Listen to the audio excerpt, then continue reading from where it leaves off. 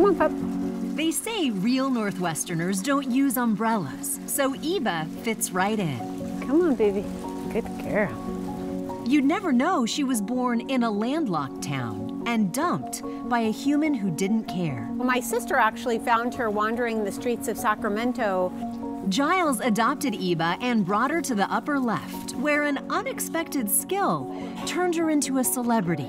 Our joke is that she's a Disney princess. She was on Disney Plus's It's a Dog's Life.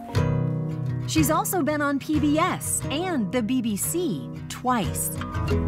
All because of this nose and who it might save. She's a trained scent detection dog, so she's a conservation dog. She aids us with our conservation research. Nonprofit Wild Orca monitors the health of the 75 remaining southern resident killer whales.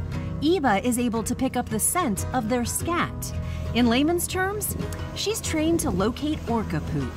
Dinner plate size down to literally the size of your pinky nail, as she can still find it. They get shipped to our lab at the San Diego Zoo Wildlife Alliance, where they analyze those for stress hormones, nutrition hormones, pregnancy hormones. So many things can be analyzed by just looking at one scat sample. It's also a non-invasive way to do research. Eba's sense of smell is so powerful, the boat never needs to get close to the whales. This isn't just the pursuit of knowledge, it's reverence.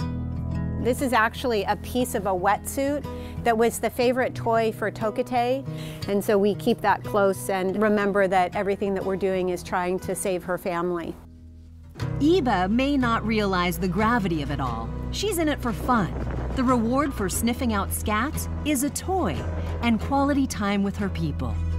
She's just such a lovely being. Literally, people's faces light up when they see her, and she just has that way of bringing out joy in people. A stray puppy found, helping save another species before they're lost.